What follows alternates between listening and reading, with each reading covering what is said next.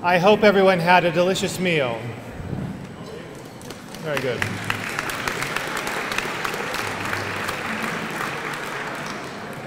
I'd like to thank the excellent staff of our Fresh Ideas catering team for having a banquet in the gym.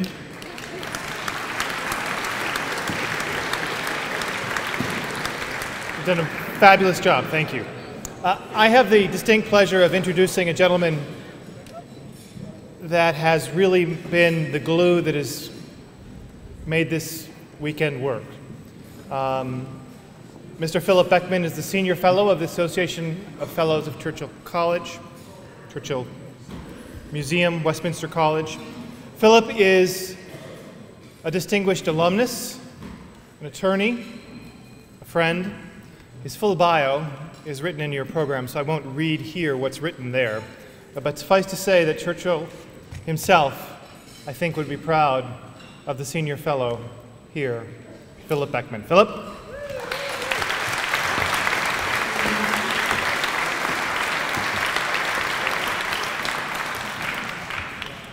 Thank you, Tim, and good evening, everyone, and thank you so much for joining us here tonight.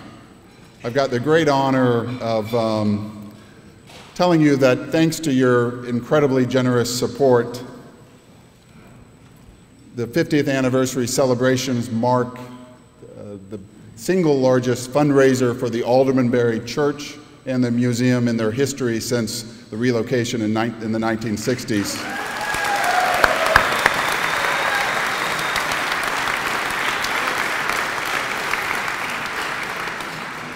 We've managed to raise over $800,000 for the critical preservation of the church.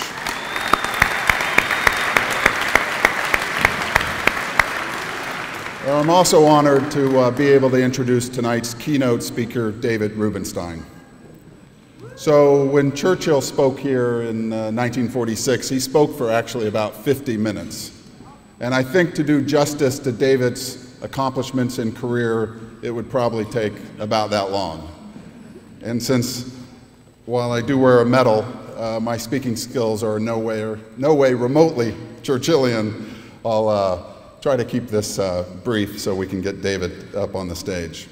As you will have seen, though, from reading in the program his background and what he's done over his career, he is the essence of a true Churchillian, with a ferocious appetite for learning, engaging, sharing, leading, and I would even say a little bit of reinvention.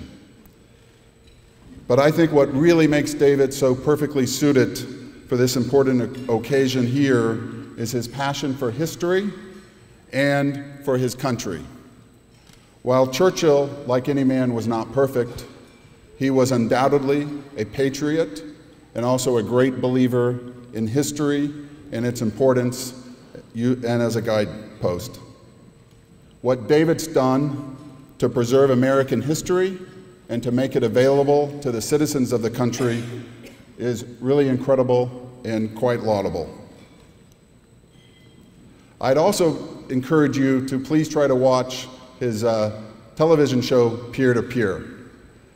Not only does he give, I think, really compelling interviews with really the most interesting leaders of our time, you'll also see on the show that he has, I think, the most brilliant poker face of all time.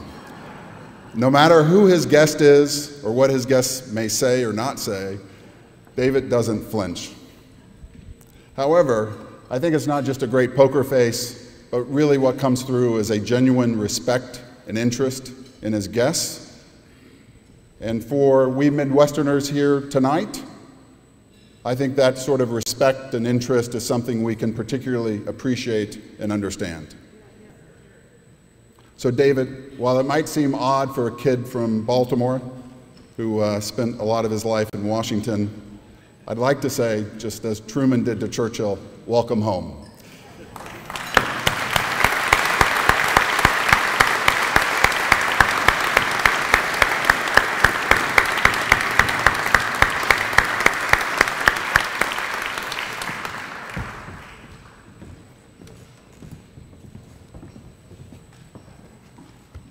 Thank you for that kind and overly generous introduction. How many people here are descendants of Winston Churchill? Okay. Could you stand up, the descendants? Okay, well, thank you very much for coming, and thank you for the legacy.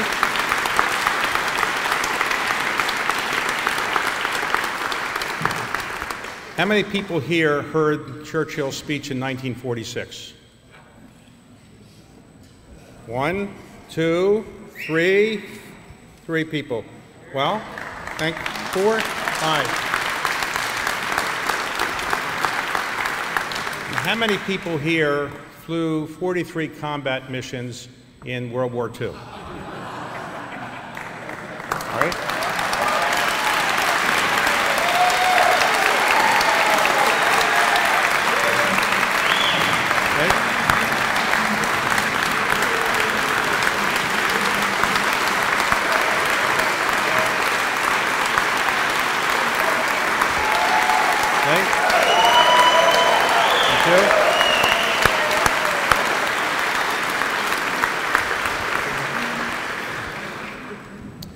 Thank you for your service. How many of you are graduates of Westminster? Okay. How many of you, all right. How many of you want to be graduates of Westminster? Okay. How many of you are donors to Westminster? Okay. How many of you will be donors to Westminster? Okay. On my TV show, I don't know if anybody's watched it, but it's a show that what happened was, to be honest, I became the president of the Economic Club of Washington a few years ago. And I was supposed to just bring business people in to speak. And I was told, just get a business person to speak, then questions come up from the audience, read the questions, and then that's it, 4 times a year. I started doing this, and I realized that business people are really not that gifted in the speaking world, and people were falling asleep. So and the questions that came up from the members were even worse than the speeches. So I would get the cards and I would pretend I was reading a question from a member, but I was making it up. And I was trying to do it with some humor, and people liked it. So Bloomberg saw it, and they said, why don't you do this on TV? I said, okay. And they said, we'll call it the David Rubenstein Show. And I said, geez, I don't know if a long Jewish name is really going to work. And they said, well, at Bloomberg, we don't think it's a problem.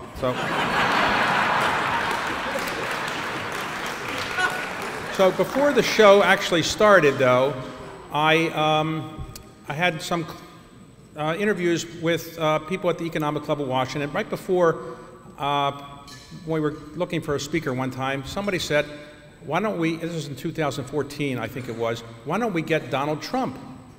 I said, well, Donald Trump, I know him, but I don't really think, you know, it'd be a great speaker. They said, how do you know him? I said, well, here's how I know him. My parents my parents were blue-collar workers. They were not college educated. They retired to a suburb of Baltimore called West Palm Beach, Florida. And they thought that Palm Beach was for wealthy people, and they really would never go to Palm Beach because they didn't think they were appropriate. They just were blue-collar people. They didn't think they'd go to Palm Beach. But when I would want to have a wedding event or a celebration or something for my parents, I would bring them. I said, we'd go to Mar-a-Lago. You didn't need to be a member, to be honest. You just have a credit card. You can get in. So we would have a lot of these events there with my family. And every time a tall man with kind of orange hair would show up and want to get in the middle of the photos. And so I go back over the years, I see most of my family events have a tall man in the middle of it photobombing my family events. So eventually, after about 6 years of this, I said, you know, I'm in the business world too. And he said, yes, I've heard of you, and you've got a good firm and so forth. And that was about it. That's the extent of my relationship. But I sent him a letter, Donald Trump, and I said, would you come to the Economic Club of Washington and let me interview you? And within 5 minutes, I got a fax letter back saying, I'll be there, just give me the date. So we arranged a date. He came to the green room, and he said, David, ask me anything you want, no problems, but ask me 2 questions for sure. What are they? First one is, ask me if I'm running for president. And I said, president of what? He said, President of the United States. I said, Donald, you have no chance of being President of the United States. I've lived in Washington 40 years. You're never going to be President of the United States. He says, I know, but I'll help my brand for a couple months, so I'll do it. Okay, what's the second question? Ask me if my hair is real, and you pull the hair and show people it's real, because people think it's fake. I said, geez, I don't really feel comfortable pulling your hair, but I'll ask you about it. Well, we had a good interview, and the only question I stumped him on was this. I said, Donald, you know, I sometimes feel like I don't know if I should do this or that. I have self-doubt. Do you ever have any self-doubt about anything? He says, what is self-doubt? What do you mean? So, he didn't know.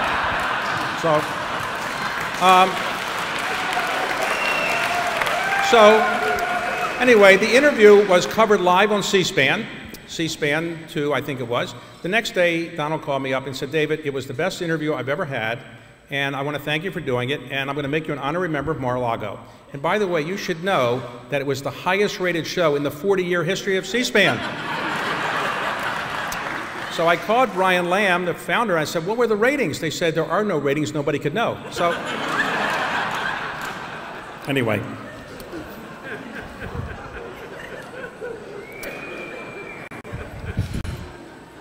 When I received the invitation to speak here, I thought this must be a mistake and very daunting to speak at the same lectern as Winston Churchill, in the same gym as Winston Churchill. You know, it wasn't appropriate for me, so I had 3 questions that came to my mind. One, was it somebody else they had intended to invite? Because sometimes I've been confused with another person who has the same initials as DR, and it's David Rockefeller Jr. And because there's a connection that some of you may not have known about, when my ancestors were coming over from England, as it turned out, they came to Ellis Island, and their name was Rockefeller, but they said, we want a nice ethnic Jewish name so people know we're Jewish, so they got rid of Rockefeller and they made it Rubenstein. So sometimes people get confused, DR. So I thought maybe the invitation was for David Rockefeller Jr. to come. So I thought it was a mistake, and sometimes any of you get emails or invitations that are a mistake, or you get the mail from somebody else. Well, I thought it was somebody else's, invitation. So the first question was, is it a mistake? Later I checked and they said it wasn't a mistake. Then I said the second question in my mind is it appropriate for me to give a speech at the same lectern as Winston Churchill? Well, that's not what my children said. They said, and my friends said, we know you, you're a friend of ours, but you're no Winston Churchill. And then I said to myself a third question, what could I possibly say that would live up to the standards of Winston Churchill? What could I possibly say that would remind people of Winston Churchill in some way? And I thought, do I have any connections to Winston Churchill? And I thought about 3 of them. 1, I have an American mother. 2, I have a receding hairline. And 3, I have an expanding waistline. Those were the only things that I thought I had in common with Winston Churchill. So I said, I'm not sure I should accept this invitation. But Philip, among others, talked to me and he said, it's okay, we know you're not Winston Churchill and we have very, very low expectations, so please accept. And so I'm honored to be here, and I wanted to let you know that. But as I was thinking about this, I got a letter that came to me on my iPad. Some of you may have gotten these kind of things as well.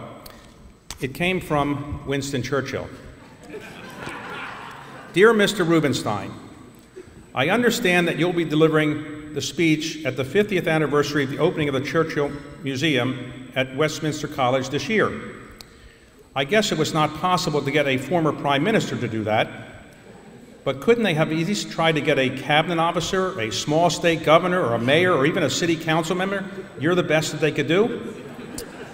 Now, I'm told that private equity is now a big thing in the U.S., but I must say I was more than a bit surprised that America has fallen to a level where a mere finance man, and not even a finance minister, is asked to fill the shoes of someone who almost single-handedly saved the Western world. But so be it. I'm writing to simply ask you to convey my appreciation to Westminster College for having invited me to speak nearly 75 years ago. That opportunity gave me the chance, in a setting the whole world was watching, to give my view on the emerging dangers of the Soviet Union, and it worked. My views on the Soviet Union turned out to be right, and as a result, the British people brought me back into the Prime Minister position. I won the Nobel Prize for Literature. My paintings improved and actually became marketable. I became an honorary American citizen, and I lived to the age of 90. I am convinced, therefore, that speaking at Westminster College is looked upon quite favorably by God. For good things happen afterwards, most especially a long life. This, of course, assumes you give a good, thoughtful, and meaningful speech, like mine. So no pressure, but your future career and the length of your time on this earth depends on how you do in your speech. I will be watching intently. Please give my regards to my friends at Westminster and let them know that my day in Fulton was one of the most enjoyable days in my long life. Best regards, Winston Churchill.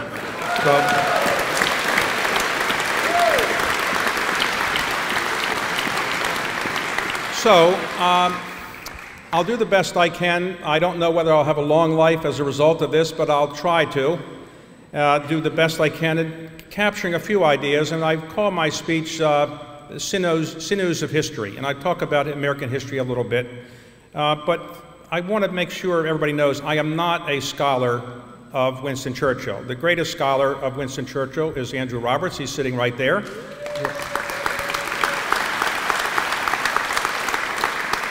He has written the best one-volume book on Winston Churchill, also the longest one-volume book on Winston Churchill. It's an extraordinary book. I'm going to interview Andrew or a TV show in New York later this week, and I hope all of you will watch the interview not too long from now. It will be on public broadcasting. I'm very much looking forward to it.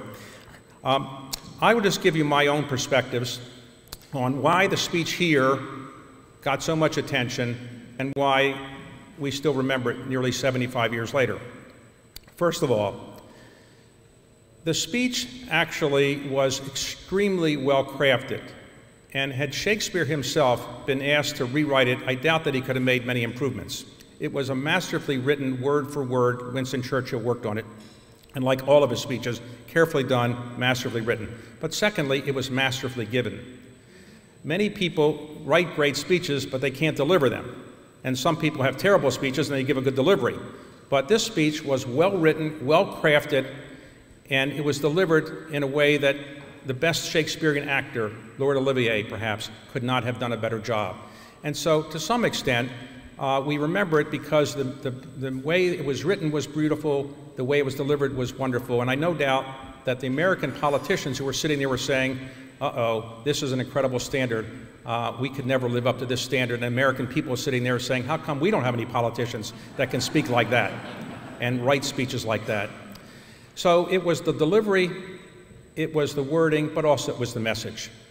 At that time, for those who may not remember, Winston Churchill was not then the Prime Minister. Amazingly, he had been cast out, his party lost, and so after being Prime Minister throughout the war and helping to win the war for Great Britain, he was the leader of the opposition party. And so when he came here, he was not the Prime Minister, but he had an important message he wanted to give, and the message was essentially that the Soviet Union was not living up to the promises that had been given at Potsdam and at Yalta. And the Soviet Union was encroaching further west, and actually we're going to take over all of Eastern Europe, if not more than that, and the Iron Curtain that Churchill talked about was descending. Now at the time, that was actually a novel message because people thought, wait a second, the Soviet Union lost more people in World War II than any other country. Uncle Joe Stalin seemed like a nice man. He was our ally. How could we be so critical of him? And in fact, the New York Times the next day and other people said Churchill was an alarmist. Now, as time passed, we know that Churchill was not alarmist. He was telling us exactly what was going to happen. And had we listened to him, and had people taken his warnings to heed right away, maybe we could have shortened the Cold War, maybe we could have been more successful in the Cold War in some respects, and maybe the world would be different. But we didn't. People criticized him a bit, but now the speech is seen as so prescient that it captures everybody's memory.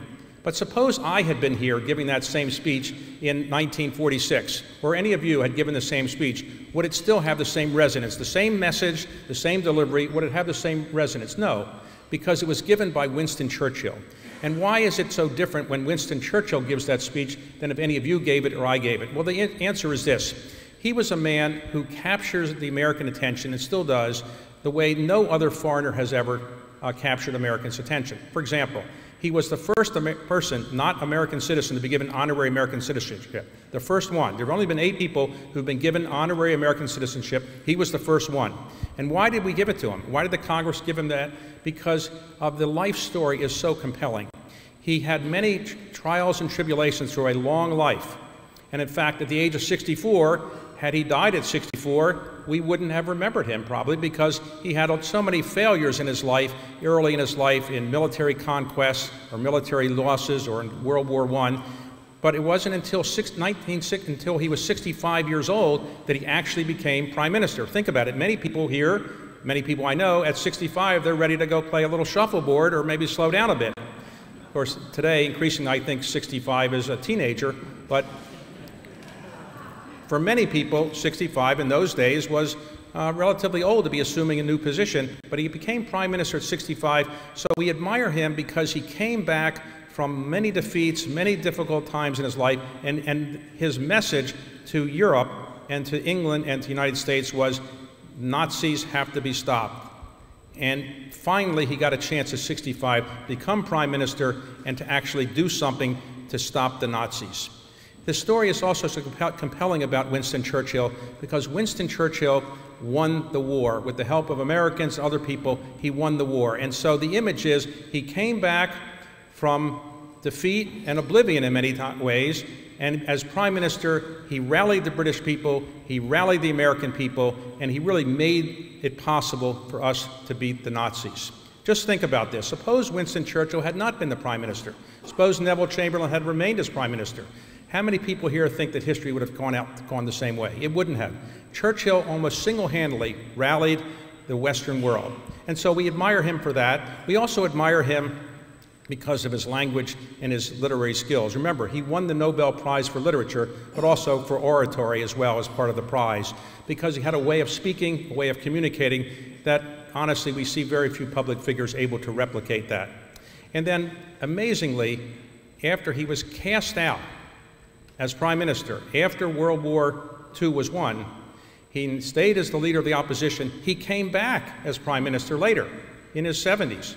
And what he did then was also quite remarkable. So the reason we admire this speech and we admire Churchill for having given it was his message was prescient, and he was such a unique person that Americans really honored him with our citizenship. So what would he say if he were here today?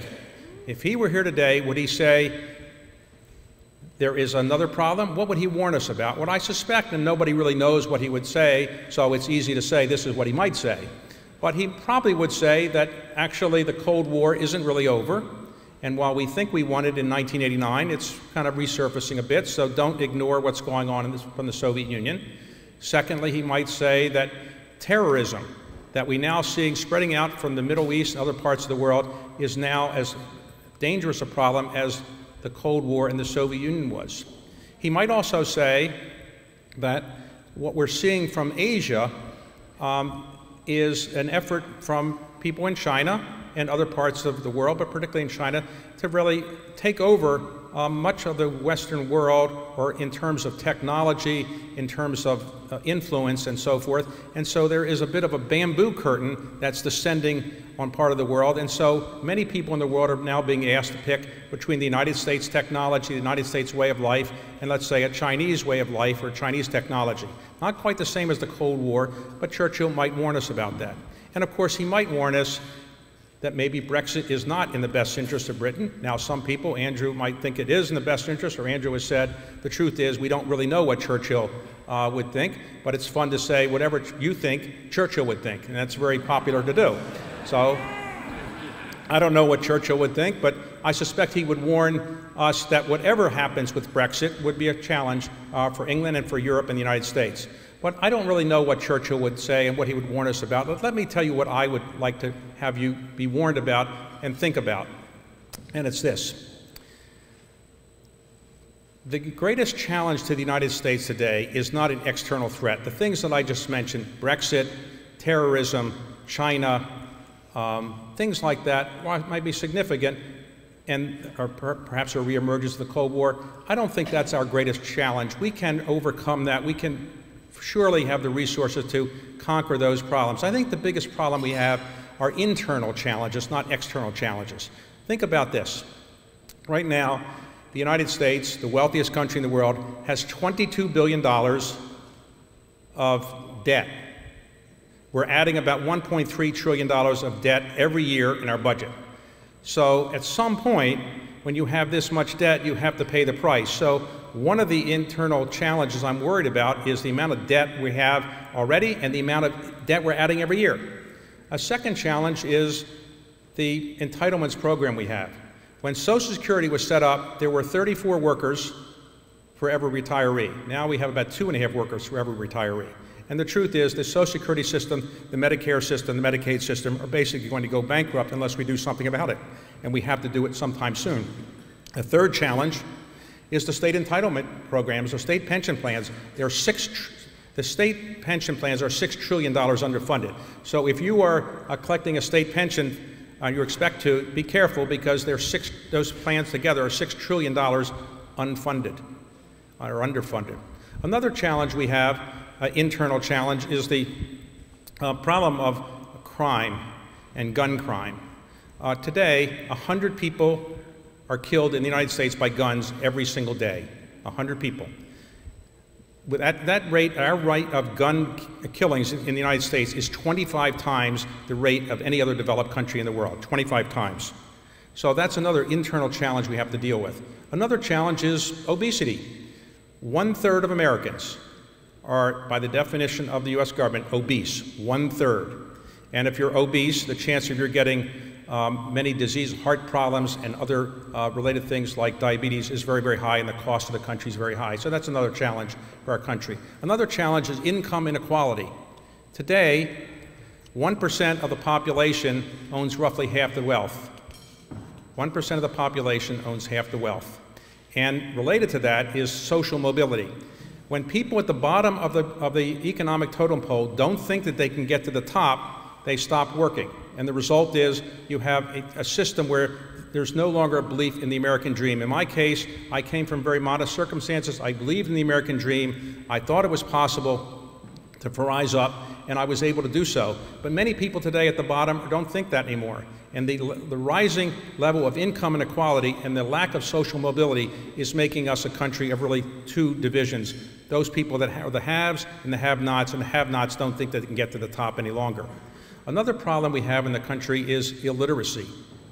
Think about this. It's hard to believe that there are 14% of American adults cannot read past the 4th grade level. If you can't read past the 4th grade level, your chance of making any economic income of any consequence is modest, very modest. And so today we have about 34 million people, adults, who are functionally illiterate. They can't read past the 4th grade level. Another internal challenge we have is the high school dropout rate. We are about 1.5 million high school students are dropping out of high school every single year. Every single year, 1.5 million. Those people have the same problems. If you're a high school dropout, your chances of being in the criminal justice system is terrific. And in fact, it turns out that 60% of all federal prisoners are either high school dropouts or functionally illiterate. So if you can't read, you're a high school dropout, your chance of being in the criminal justice system is extraordinary. Another problem we have is, unfortunately, opioids. We are today in a situation where roughly 75,000 people a year are dying of opioids, opioid overdose, 75,000 people. No doubt some of you have been affected by this, and friends or family, and that problem is getting worse. We also have a problem of 1.5 million people in this country are homeless. 1.5 million people are homeless. And any of you go to big cities, I don't know how it is here, but if you walk in a big city, New York, Chicago, Los Angeles, Washington, D.C., you often have to step over people who are living there on the streets. And this problem is growing, it's not receding. And I'll mention one last, which is the problem is the federal government is a bit at a stalemate. It's dysfunctional. When the system was set up, it was supposed to be checks and balances, but it was supposed to be not a system where nothing happened. And right now, the major issues of the country, let's say immigration or infrastructure, are not being addressed at all by Congress. So you take a look at all these issues and you say, the biggest challenge we have is not Brexit, and it's not terrorism, and it's not China, it's our own inability to solve our problems and work together. Now, I didn't mean to depress you, and I wanted to let you know that the truth is the United States has been the biggest economic power in the world since 1870, and we've been the biggest political power in the world and the biggest military power in the world since World War II. And for at least another 25 years or so, we'll probably be the biggest economic power. And we'll, for most of the lifetime of everybody in this room, will be the most dominant political power and military power in the world. We have enormous natural resources. We have incredible university system. Our university system is the envy of the world, for sure. We have an entrepreneurial spirit. We have despite the fact that government isn't working right now, it's a stable government. You don't have to worry about government being overthrown, military takeovers, the things you often worry about in other countries.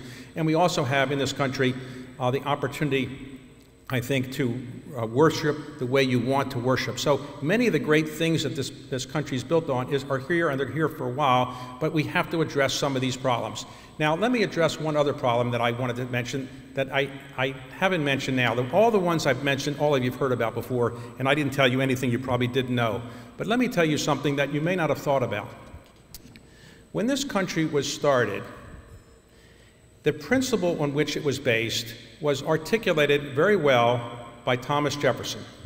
In the Declaration of Independence, he said, "We hold these truths to be self-evident, that all men are created equal, that they're endowed by our Creator with certain unalienable rights, that among these are life, liberty, and the pursuit of happiness." Now, unfortunately, he never defined happiness the rest of his life, and he lived another 50 years.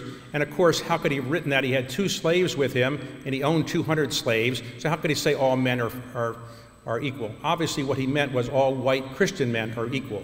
But as we have interpreted this over the years, and as Lincoln ultimately worked upon it when he said in the Gettysburg Address 77 years ago, "Our fathers brought forth on this continent a new nation, conceived in liberty and dedicated to the proposition that all men are created equal." He was echoing Jefferson, and what he felt was that all men, black and white, men and women, are equal.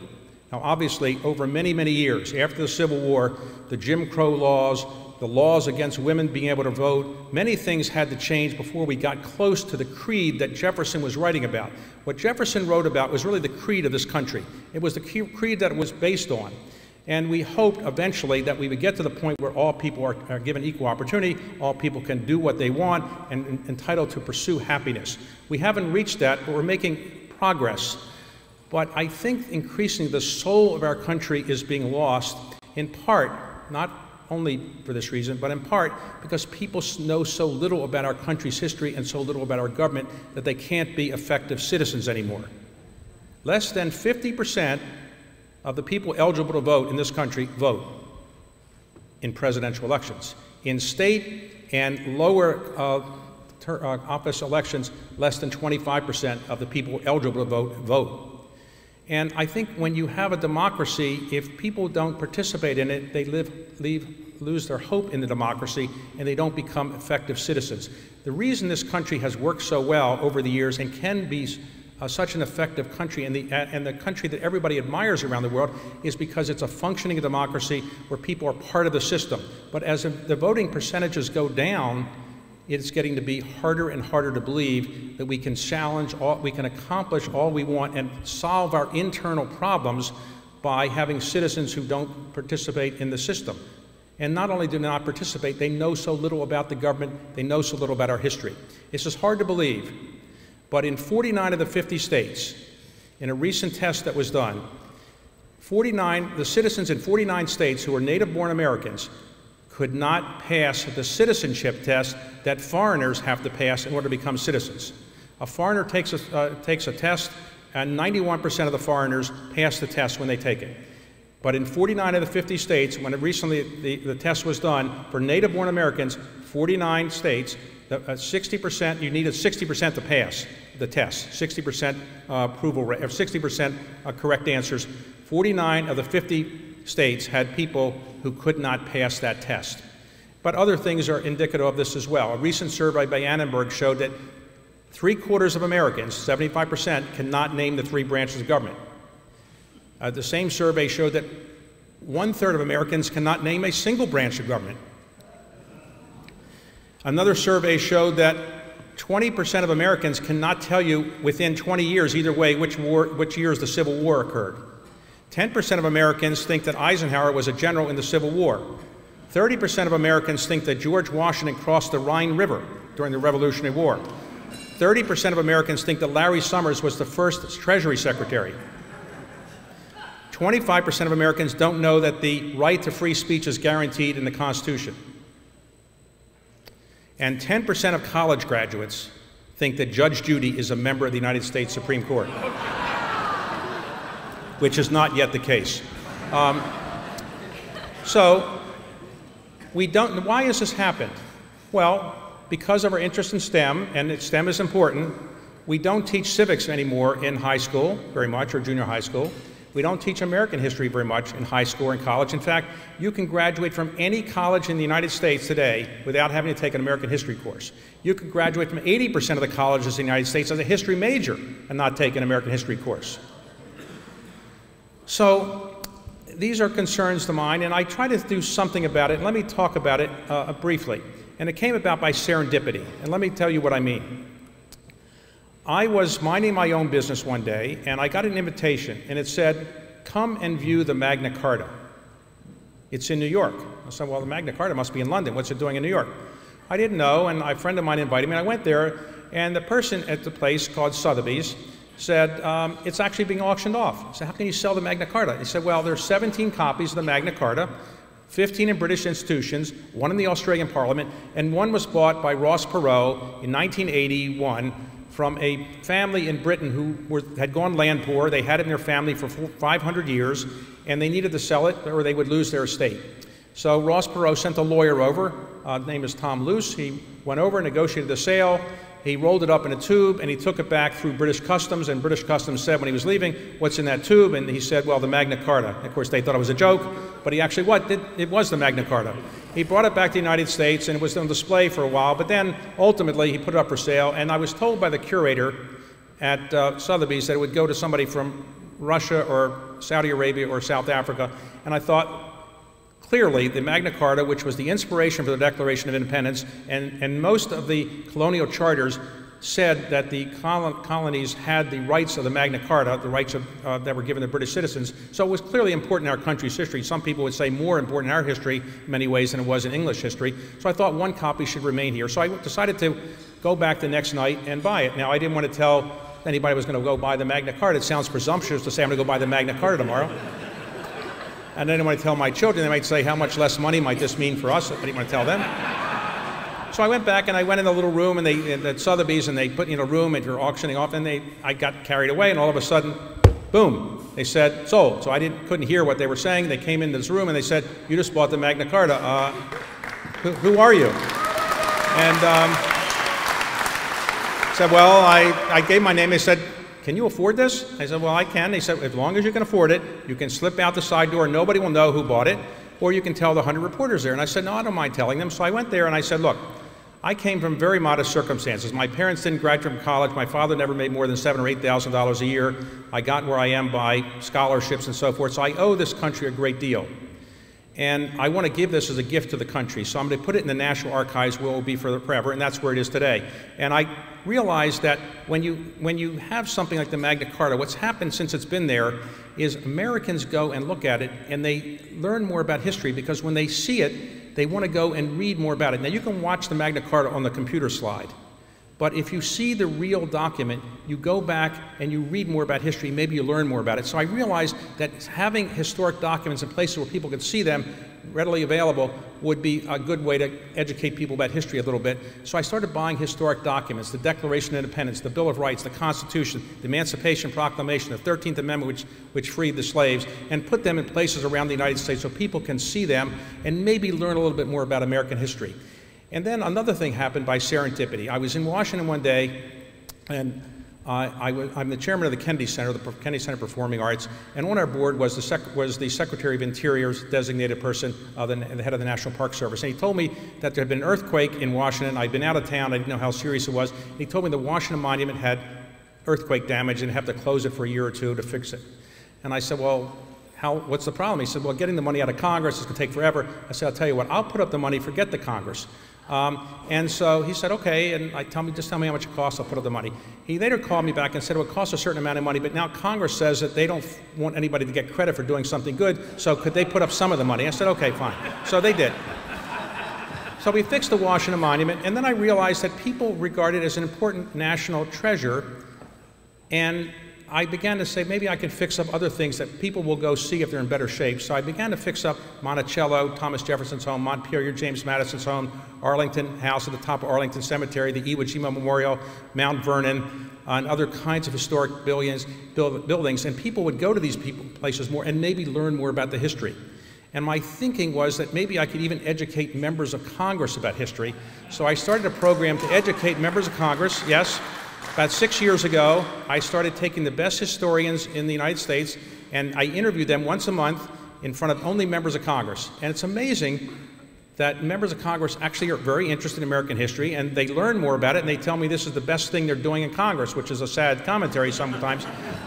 So what I've been trying to do, and I tell you all this not to pat myself on the back, but to say to all of you that we don't know that much about our country's history. We don't know much about our country's government in many ways, and all of us should think about what we might be able to do to remind people about it, because I think if we learn more about the country's history, learn more about what made this country great, how we were founded, maybe the soul of our country will be recaptured in some ways.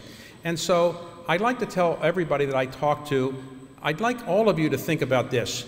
All of you, no doubt, if you're in this room, you're obviously very successful people and very successful citizens, and clearly you're people that have done something philanthropically in life. But think about what you might be able to do to make this country a slightly better place by one thing or another. You don't have to do what I've done. I'm trying to remind people of American history in some ways, and I think that is a good thing to do, but there are many ways you can help this country. And I like to remind people that philanthropy is an ancient Greek word that means loving humanity. It doesn't mean rich people writing checks. You can love humanity with your time, your energy, your ideas, whatever you can do to help other people. Clearly, that's what separates humans from the other species on the face of the earth. We try to help people and have the capacity and interest in helping people who are not necessarily related to us, but help other people maybe halfway around the world. And so all of you, think about this. If you don't really want to do something to help the country or help humanity, let me give you an incentive. I have a view that those people who help the country live a longer life. Now, the reason I say that is because when I talk to people who've done other things to help this country, they feel good about themselves. Nobody ever says, I just helped the country in some ways, I feel bad about myself. I'm upset. I just fed some people on a food line. I just worked at a soup kitchen. I feel bad for doing that. I just gave some scholarships to people. I hate myself for doing that. Nobody says that because they're happy that they've done something that made the country a slightly better place. And I think happy people live longer. People, my namesake David Rockefeller Sr. lived to be 102. And I'm also convinced that people that help the country not only live longer, but there's a special place in heaven reserved for them. Now, you might laugh about that, but why would you want to take a chance that I'm wrong? So, now, I got inspired to help the country in part because of the, I was trying to atone for my sins. As a young man, I worked in the White House. I got inflation to 19% under Jimmy Carter, and nobody's invited me back into government since then. So I've been trying to atone for my sins, but I actually trace it back not to having gotten inflation to 19% and interest rates of 17%, which is nobody's done since. I really trace it back to when I was in the 6th grade, John F. Kennedy gave a speech, January the 20th, 1961. Some of you may remember this. It was a speech where he modeled it very much after Winston Churchill. Winston Churchill was somebody that John Kennedy greatly admired. Now, when Kennedy was president, he invited Churchill to come to the White House, and Churchill couldn't come at the time. But John Kennedy, as a young man, had met Churchill. He'd read his major speeches, he had read his major writings, and he really loved what Churchill did. Churchill, in every speech, would have what would be called a signature line, the line that is the one that people are going to remember. And Kennedy wanted to have that in his inaugural address. And he worked with Ted Sorensen, his great speechwriter, and they had a line, and all of you may remember it. Ask not what your country can do for you, but what you can do for your country. And my 6th grade teacher went over that with me line for line, word for word, the entire speech. The whole speech was poetry in prose form, but that signature line stood out. And I always said to myself, what can I do to give back to my country? And I just resonated with you all the time that we should try to give back to this country which made our lives so wonderful and made it possible to do so many things that we probably couldn't have done everywhere in many other countries. And at that speech, when it ended, John Kennedy actually ended it with something that I think is also important for all of you to think about. He said, with a good conscience, our only sure reward, with history, the final judge of our deeds, let us go forth to lead the land we love, asking his blessing and his help, but knowing that here on earth, God's work must truly be our own. So I just ask all of you to think about this, what you might be able to do to make this world a better place and make this country a better place and do God's work on earth. Don't ignore what happened to, or don't forget what happened to somebody named Alfred Nobel. Alfred Nobel was sitting at his breakfast table in Stockholm one day and he read his obituary. It said, Alfred Nobel just died. Now he's reading it. And it said, thank God he's gone, the merchant of death, the inventor of dynamite, he's gone. Well, Alfred Nobel realized that it was his brother who had died, but the newspaper people got it wrong. But he had the advantage of then watching and reading his own obituary. Now, if any of you were to be able to read your own obituary, would you be happy with it? Would you all say, I'm happy with my life? Okay. I've done everything I can do? Okay. But suppose you had a chance to say, well, I got maybe some things I wouldn't want in the obituary, or some things I would want it. So think about what you can do to give back to this country. It doesn't have to be one of the things I've chosen to remind people about history. I listed about 10 different problems this country has, internal challenges, from homelessness to obesity, to dropout rates, to gun violence. What can you do, ask yourself, in one little way, one form or another, to make this world a better place, this country a better place, and to tackle some of these problems? The one I've just chosen is history, but there can be many others that you can pick. And let me conclude with a letter that I also received today from somebody else, Harry Truman. Dear Mr. Rubenstein, I hope you will not forget me in your remarks at Fulton. I was the one who persuaded Churchill to come to Missouri and accompanied him on the long trade ride from Washington. It was a profitable venture because Churchill was such an inexperienced poker player that we made a fair amount of money along the way. Please tell my friends at Westminster that, as Daniel Webster once said about his alma mater, it is a small college, but there are those of us who love it. I really love Westminster College and wish I could have attended. And if they need any help in getting speakers in the future, tell them to let me know. I am sure I can find someone big enough to make up for the fact that you are the best they could get this year. That will not be hard, I guarantee you. But give everyone hell while you have the lectern. They deserve it for picking you this year. Best regards, Harry Truman. Thank you very much.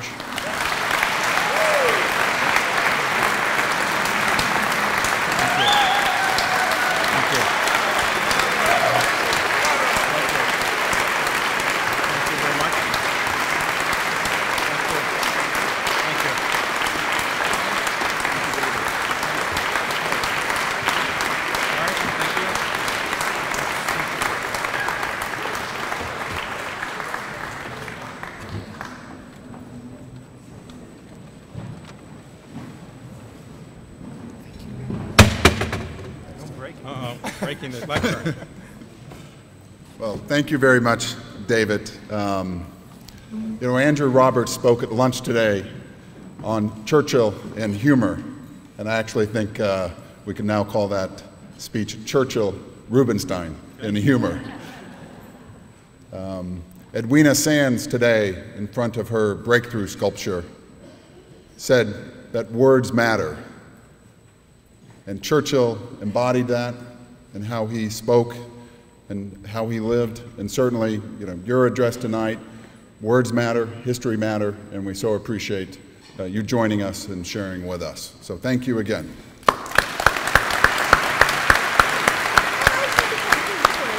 Yes.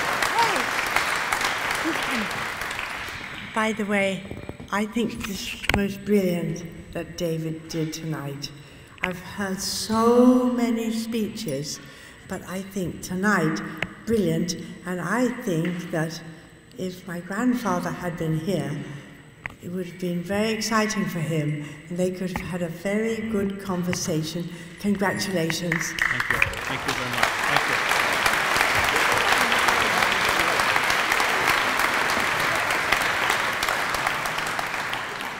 I'd also like now to introduce John Paul Montupet, who was my predecessor as Senior Fellow of the Association of Churchill Fellows and is the Vice Chairman of the International Churchill Society. Thank you very much. On behalf of the Association of Churchill Fellows and of the International Churchill Society, I'm delighted to welcome you as the newest member of the Association of Churchill Fellows. If you would accept this medal. Thank you. Thank you very much. Thank you.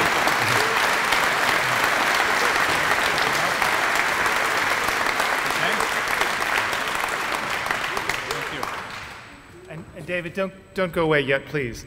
We also have one other item we'd like to present to you this evening with our extended thanks for your great remarks, for your visit to the museum, and to ensure that you come back whenever you'd like, we'd like to present to you this eyewitness to history. This is an original ticket to the 1946 speech in this gymnasium.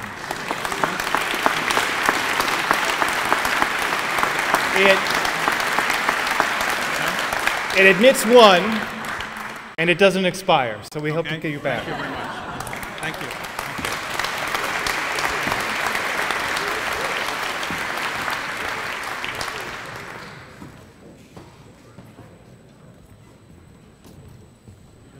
And finally, I'd like to thank each of you, for without your support, your attendance, your continued commitment to Churchill, to the great monument of St. Mary the Virgin, Aldermanbury, to Westminster College, and to history.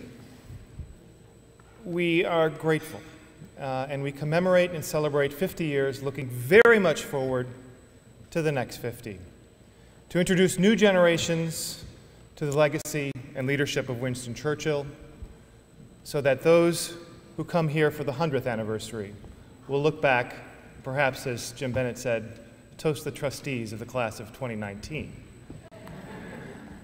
With that, I will bid you good night. I thank all of our speakers, distinguished members of the Churchill family, fellows, trustees, faculty, alumni, students and staff of Westminster College. Please join us tomorrow at 10 o'clock a.m. for a very special service in the historic church of St. Mary the Virgin, Aldermanbury, where we will induct the rest of the fellows into the class of 2019. So we hope to see you not only this evening, but also tomorrow morning at church. Thank you very much again, and good night.